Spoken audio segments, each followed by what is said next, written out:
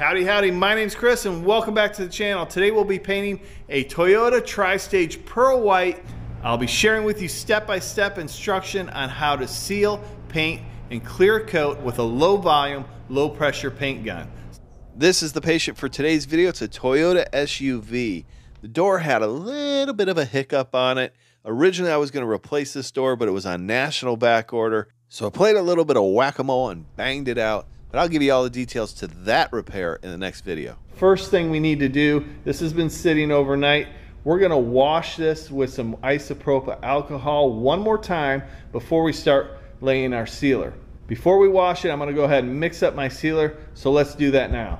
The primer sealer we'll be using today is the upol 2253 and the standard hardener 2323. This is a high build primer that is a direct to metal primer and also can be reduced and used as a sealer. So the mixture for sealer is 4:1:2.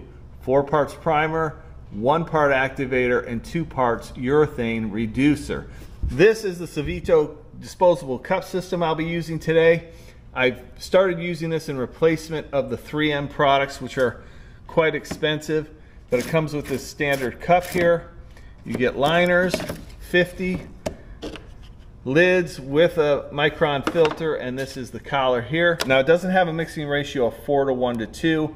It has 4:1:1. So we'll put 4 parts primer in, 1 part activator, and then we'll do 2 parts of urethane reducer. Depending on how much primer or sealer we want to mix up, we're going to go to 2 here. We'll put in 2 parts of primer, this 2 for activator, and then we'll go to 2 for the reducer. So we're basically filling up from here to here with reducer, and then we'll put another, we're just gonna have to eyeball it and put another part of reducer in there, mix it up, and we'll be ready to spray. So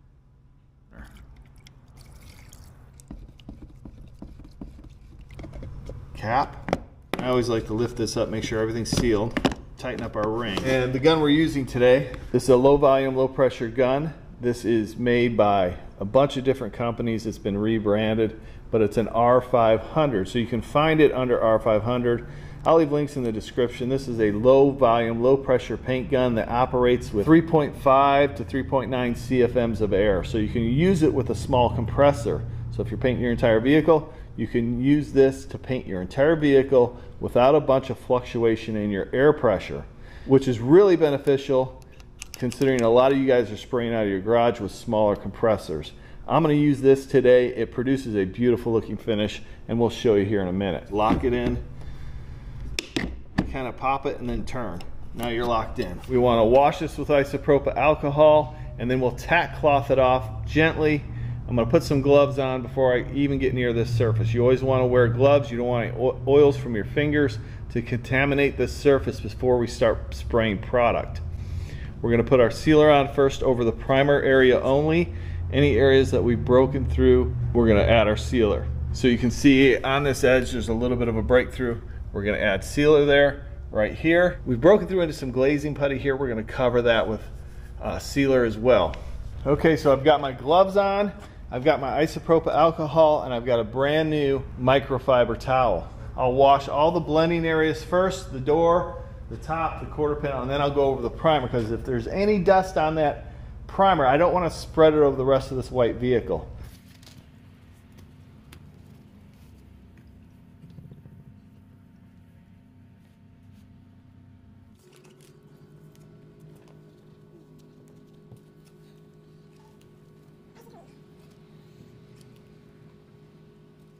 Just before we seal, we want to tack off these panels.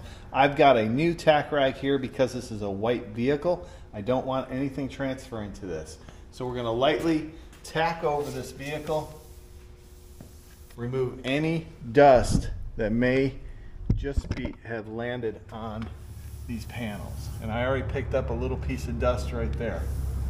We want this panel as dust-free as possible to get the best finish in our clear coat and our base coat.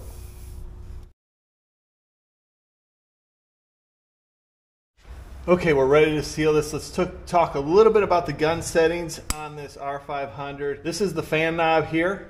We're going to adjust this to wide open, and then I'm turning it half a turn back or a full turn back to narrow that pattern just a little bit, because I want to be very precise where I put the sealer. I don't want sealer way out in this door or way out in that quarter panel. This is the fluid knob here. We're going to adjust that to 3 turns out from closed. So we'll screw it all the way in, turn it 3 turns out. Now the air pressure, I'm going to run this at about 20 psi for sealer. Now this gun only uses about 3.5 to 3.9 CFMs of air. So you need to adjust your air pressure a little bit higher than you would on a conventional gun. So just because I'm adjusting my air pressure up does not mean that this produces more overspray than conventional guns. It actually produces a lot less, and it's going to save you a bunch of money in materials. As an example, this week I sprayed an entire hood with 2 coats of clear coat with this gun with 8 ounces of clear. Now typically it takes me that much to spray a bumper cover. Because this is very thin sealer, I'm going to put on 2 coats to make sure everything's covered.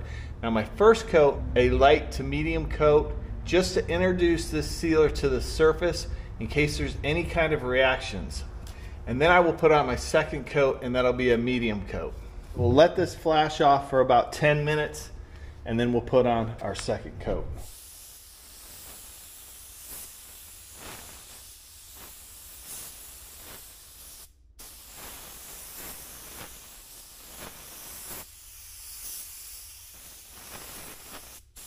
Okay, now to soften the edge of the sealer, we're going to use this upol blend number 9.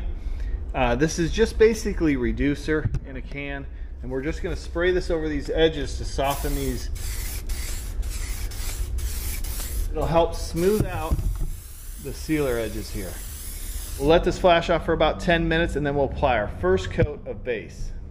While we let that sealer flash off, we're going to go ahead and clean our paint gun. We want to clean it before, in between sealer and base, in between base and clear coat. I'm just using a little pipe cleaner here with some thinner, some wash thinner. We're going to run it through. We're going to mix up the base color. This is a tri-stage finish, so we're putting a base white on first, and then we'll put our pearl on. I think this color is 051. So there's the base. This paint is Nason XL. I find it has a pretty good color match. It's reasonably priced, and I can get it pre-mixed at my local O'Reilly's. Of course, 2 to 1 is the ratio.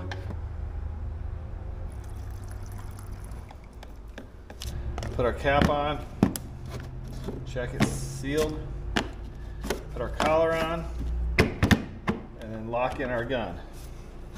Ready to go. Now I'm not trying to do the blend right now, I just want to cover this area and the primer or the sealer. Same gun settings.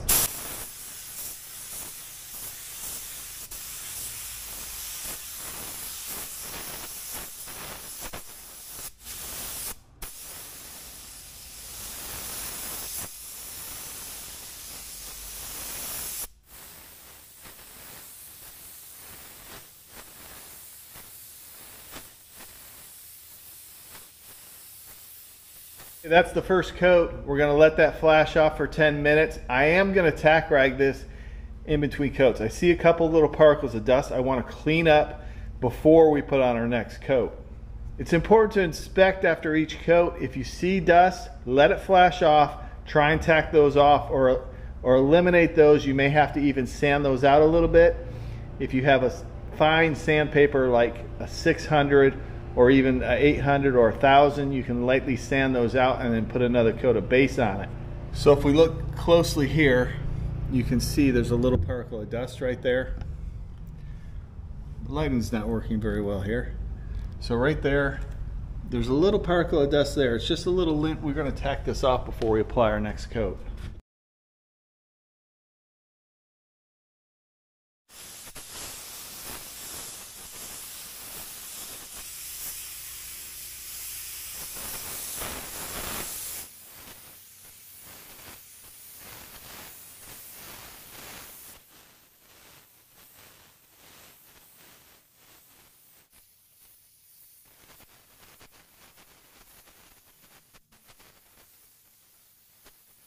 So I went ahead and I put that second coat on a little bit heavier Since we had our first coat on, we introduced the paint to the surface. We could apply a little bit more paint, put it on a little bit heavier on the second coat to get better coverage. Now we'll do one more wet coat on this. I'll move out just a little bit farther, and then I'll do a drop coat to do the blend.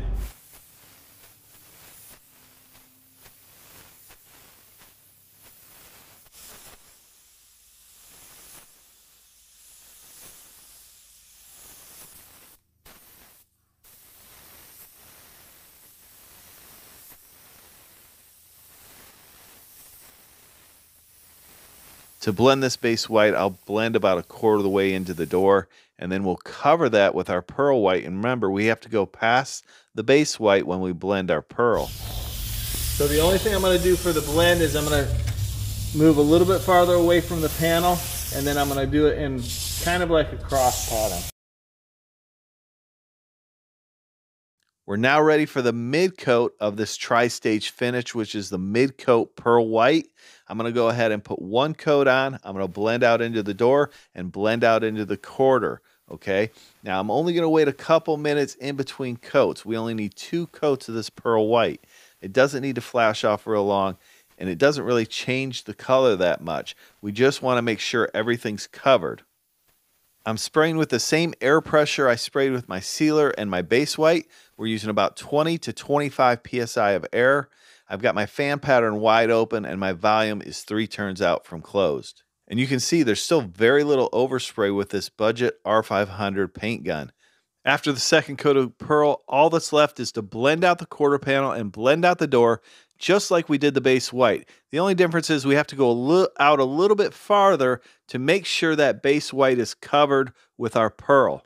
This gun lays down the pearls and metallics beautifully. I've had no issue with modeling or the way those metallics lay. It comes out nice and silky smooth. Okay, we're ready for some clear coat. We've got this pearl white, silky smooth. Check it out. Some light on here. Nice and smooth, ready for some clear. Setting up the R500 for clear coat, I'm going to turn the fan pattern wide open. That's the top knob. We'll do the fluid volume, and we'll turn that all the way in, and then we'll turn it 3 turns out. So all 3 turns out from closed. Now, as far as the air pressure settings, I like to turn it up to about 30 psi. I think that atomizes it perfectly, and it's going to give you that flat finish. I'll put 2 coats of clear coat on this. The first coat, we're just introducing that clear coat to the surface. We're not trying to make it absolutely perfect. The reason I'm bringing this gun to your attention is because it's benefited me in the garage, and I want to share that with you so it can help you out at home.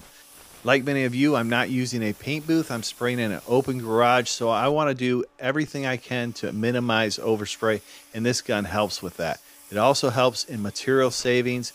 You can use it with a small compressor. It's easy to spray, and it's very inexpensive at around $65. And I want to be doing a review video on this gun if it didn't produce a beautiful looking finish, but I'm going to let you be the judge. Check out the finished product at the end and let me know down in the comments what you think of the finish. Some painters are not fond of low pressure, low volume paint guns because they tend to be a little bit slower. But when we do our second coat of clear here, I'm going to show you a technique that'll help you speed up the process. You can spray it just like a conventional paint gun and get the same type of finish. A couple clearing techniques with this gun. You want to overlap 80%. You really want to focus on that overlap. That's going to give you a really flat finish. Don't be concerned. You're not going to run it. This gun is really easy to use. As long as you keep a consistent distance from the panel and a consistent speed, you're not going to have any problems with running your clear. Let's go ahead and finish up this first coat of clear, and then I'll share with you a technique that's going to help you speed up the painting process if you like to spray quickly.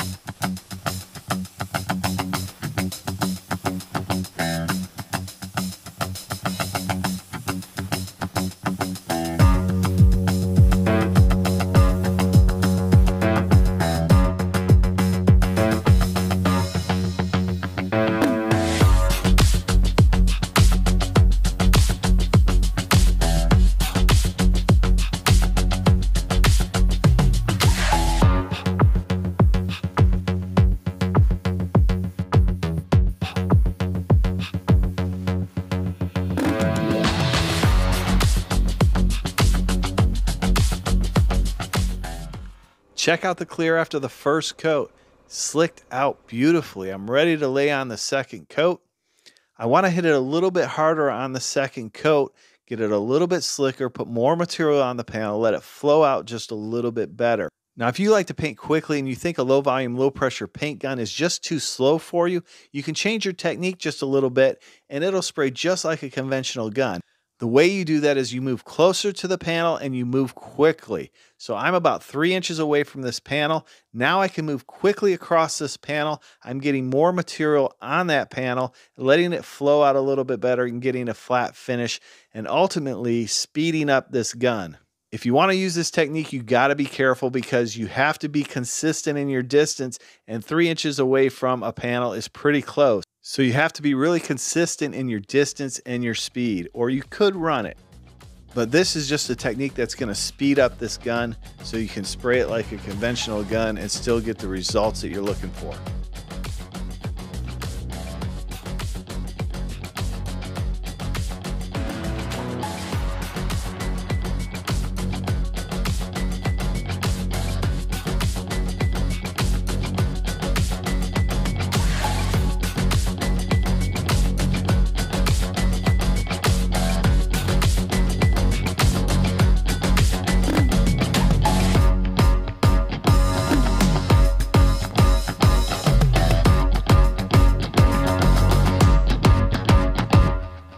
Check out the results of this R500 low volume, low pressure paint gun at $65. I believe it's a bargain. Let me know your thoughts on how you think this gun sprayed. And if you've used this gun before, let me know about your experience with it. Listen, if you want to learn more about paint and body repair, check out one of these videos now. I appreciate each and every one of you watching, and we'll see you next time on Garage Noise.